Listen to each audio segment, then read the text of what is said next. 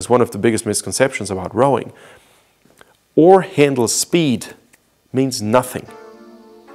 That is one of the most useless parameters I've ever heard of. I reckon you guys spend a lot of time in a linear erg. This is where you lose that feeling for going in a perpendicular motion. You have to pull out. If you pull straight, your shoulders tighten up, and that's exactly the position you guys are in. Hello and a very warm welcome. Thank you very much for watching the Arm Training channel. Today's video is about blade work, body positioning, and how to row effectively in a double scull. Now, welcome here to the Biro work floor. This is, on a Saturday, a pretty cool place to film videos for you, my community. Thank you very much for watching. If you have not subscribed, it's a good time to do it right now. Omar El Komati sent me his video. He rows with the Egyptian national team, and he's in bow seat here. And they sent me their video asking for feedback. What is it that they can change? Let's talk about this. So first of all, let's look at their rowing. You see this here? Let me play the footage. First of all, the scenery is gorgeous. It's absolutely gorgeous. And the water is flat and calm. I mean, if you look at rowing, you think this is what it is like.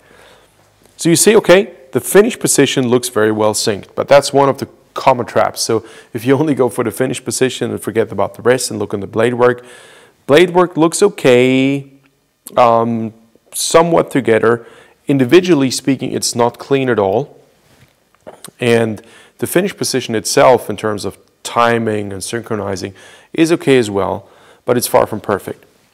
So before we look at the individual differences, which is going to be the key part of the video, let's look at the obvious things everybody who's more familiar with professional rowing can spot. So you can see the blades are very close to the water.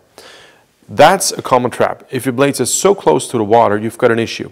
I'm going to show you on this Biro Pro later on.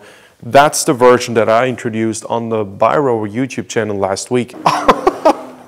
That feeling of going forward, that, you know what, you can rest parts of your shoulders and arm weight, that looseness, and that play where you roll this with your thumb and the blades respond.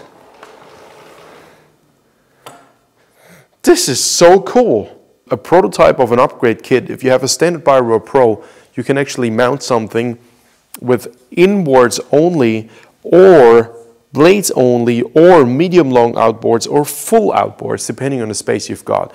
And I'm going to use this to demonstrate the issues with the blade work. Before I hop on the Pro, let me show you on the video what I mean.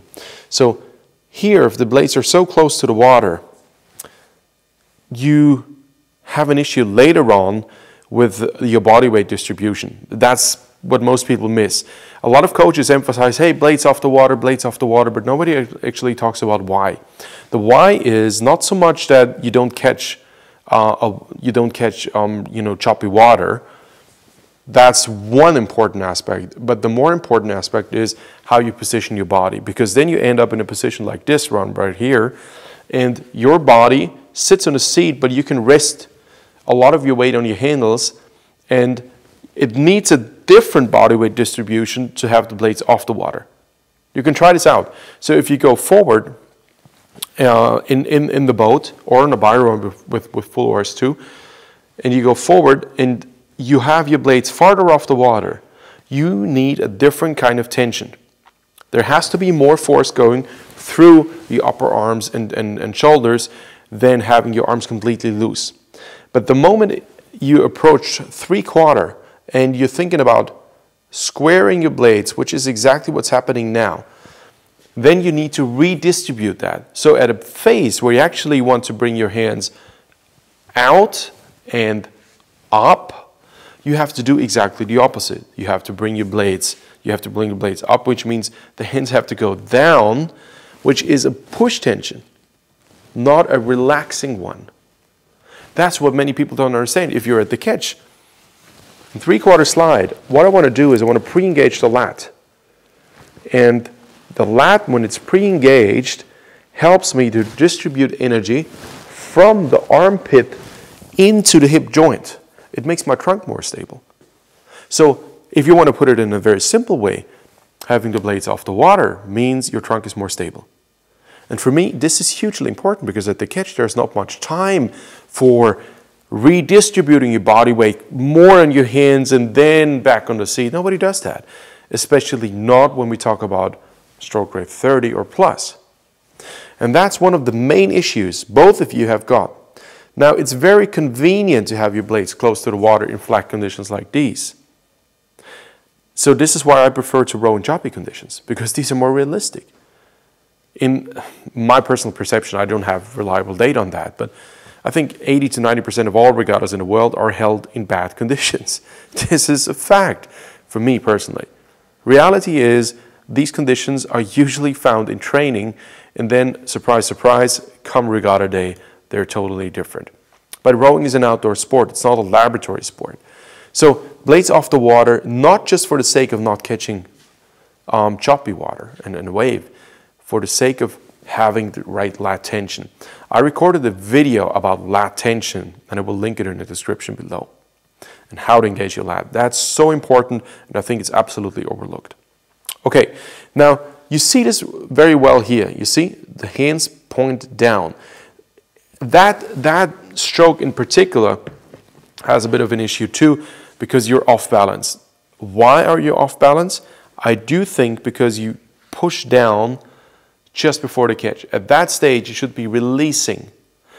That creates a different kind of stability. I know the back position is an issue, but I will talk about this later. Okay, so your blades had to come off just to be able to square. Now, of course, you're going to follow that trend. You're not going to be close to the water, away from the water, and back down, and then ready to start to drive. No, your blade's going to skyrocket. This is exactly what happens. And of course, the more often you do this per minute, which means the higher the stroke rate is, the more severe these physical influences are going to be. Which means your blades will be farther off the water the more tired you become, because the more you rest your upper body weight on that. I just enjoyed a couple of 500s yesterday on the bar rower. I'm trying to get back in competitive shape again, and I follow my own training plan.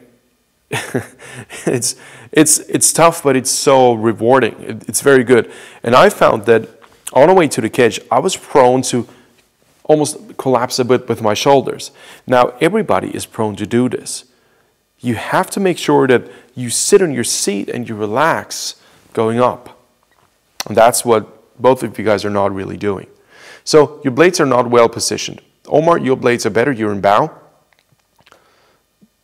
But you will compensate that your body weight is not fully on your seat. One more thing, and sorry if I'm elaborating too long on that, but it's important to understand that. That's very specific rowing technique.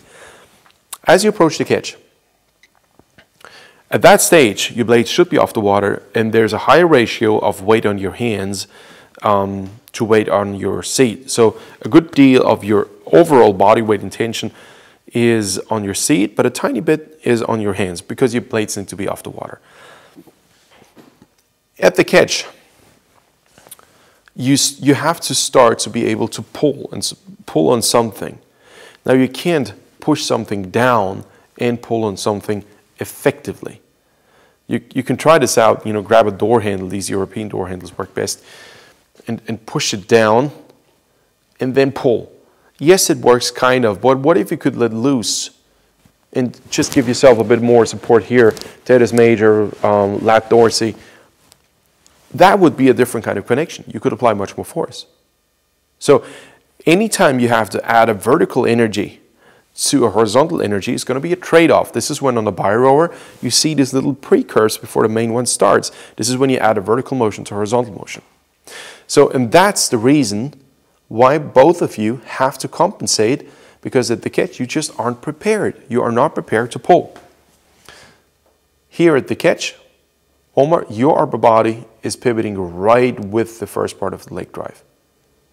And stroke guy, I don't know your name, but your back overall is positioned in a way that is almost guaranteed to cause injuries in the long run.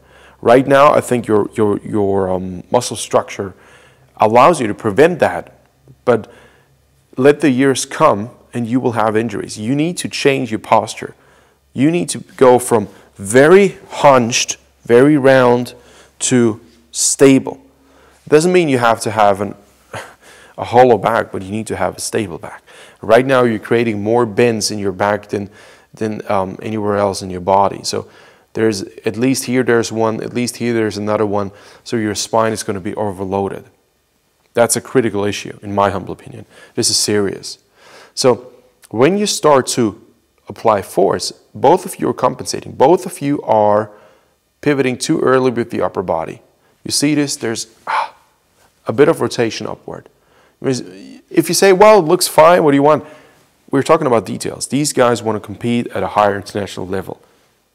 It's not like, hey, the boat is moving anyway. This is about being highly competitive. And this is where the fine details matter.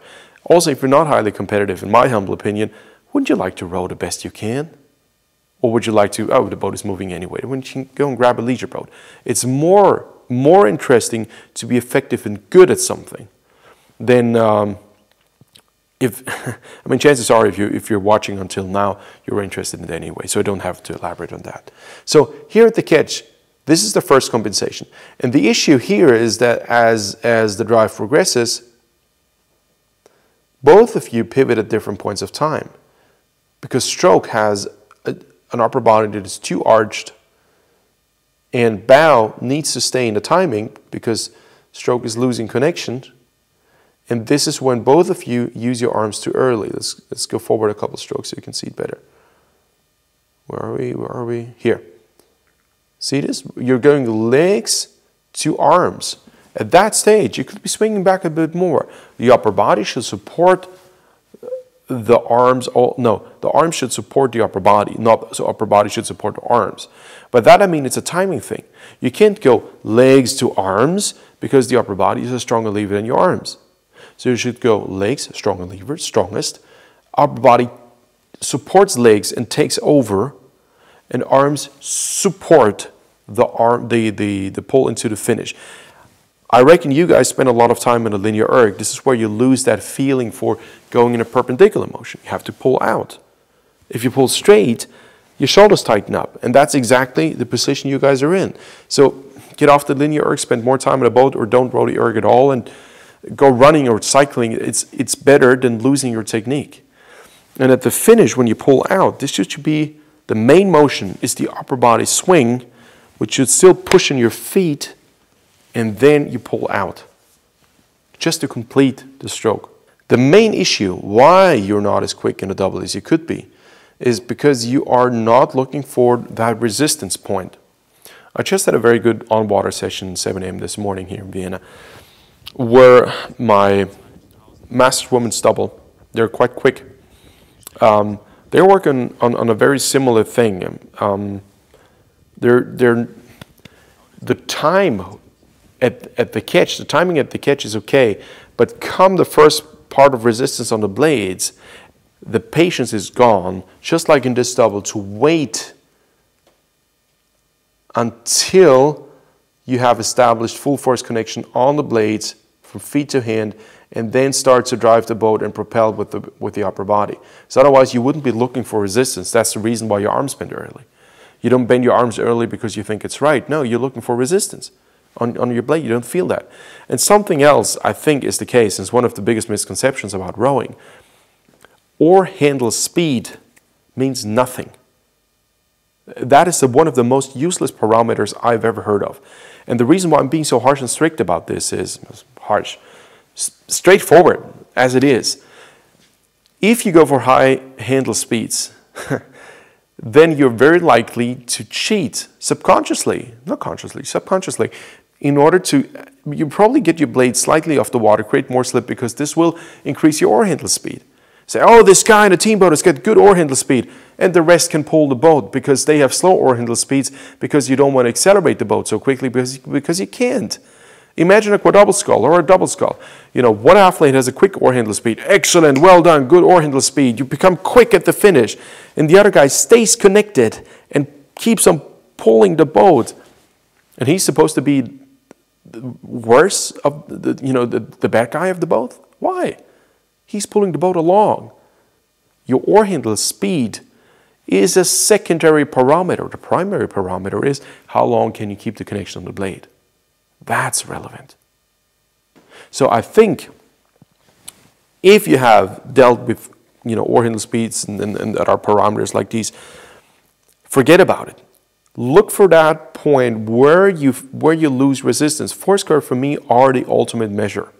All right, what I'm going to do now is hop on a bio rower and show you precisely what I'm talking about with the body weight distribution and the blade work. So this is the bio rower Pro with the full oars. They are detachable, so you can only use them as inboards only.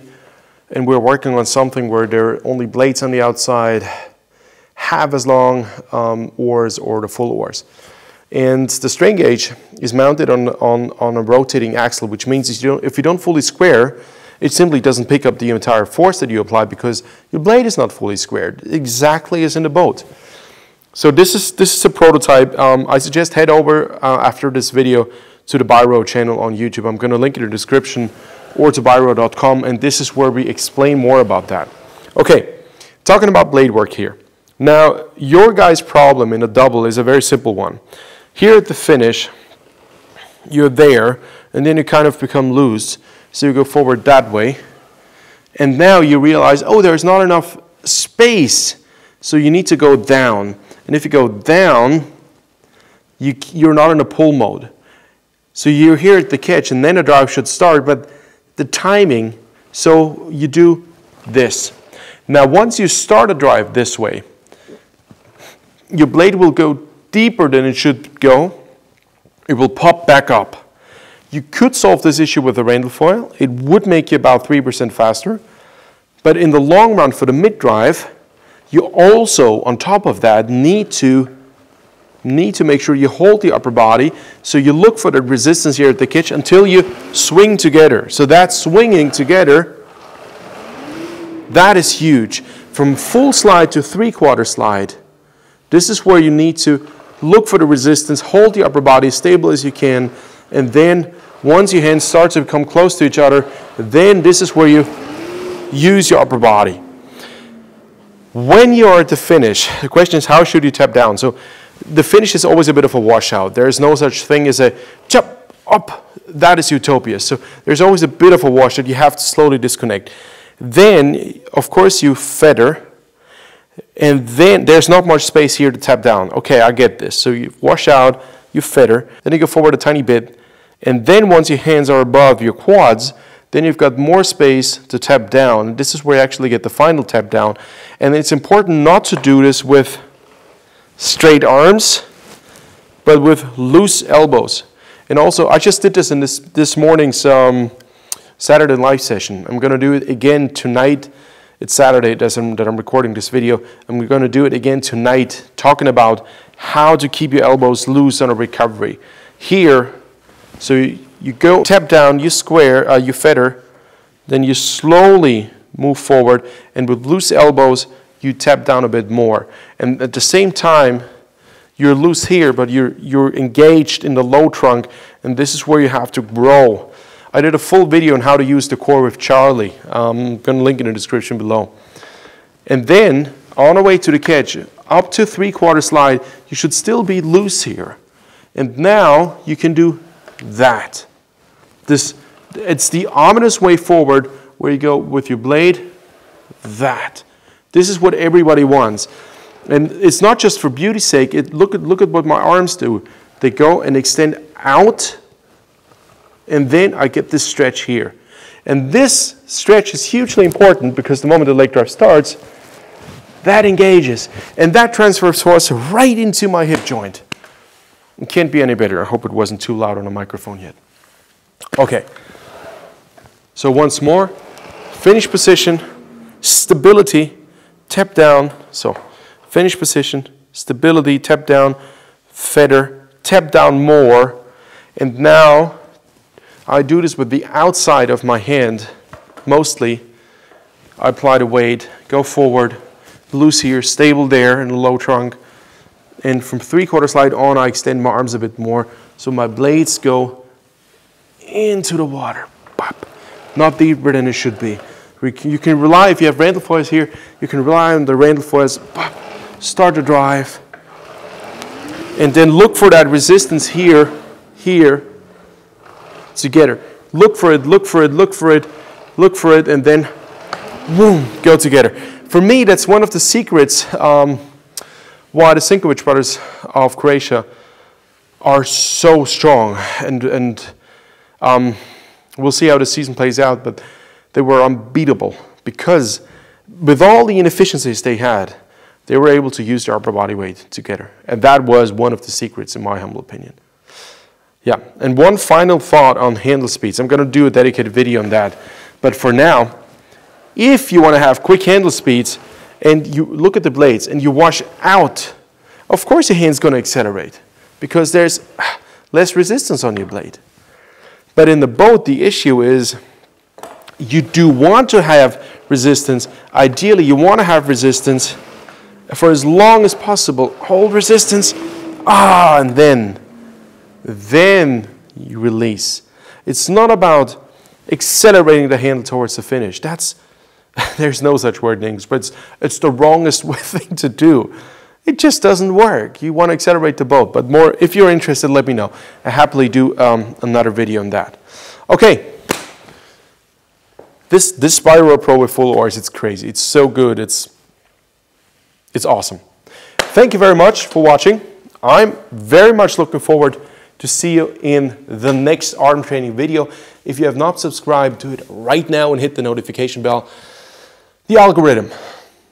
The more subscribers I have, the more reach I've got, the more time I can spend on these videos. And now head over to the Byro channel, and I've got a new channel. It's called To My Young Self, where I essentially talk to my young self and explain a bunch of things I wished I would have known when I was in my teens and 20s and maybe my early 30s. And now that I'm 40, I think I'm a grown-up man, and I think I understand certain things, and I will probably see them different in 20 years from now, but ever since I was 14, I kept a journal of things I understood for myself, and many things I had to understand twice or 3 times or 4 times before I actually grasped the full concept. This is a channel where I'm very personal, and I hope it can make a good impact on other people looking for answers, just like I was looking for answers, and I'm still looking for answers in many ways. Now, with this being said, I very much appreciate your time to watch this video, and I'm looking forward to see you in the next one. Have a good day. Bye-bye.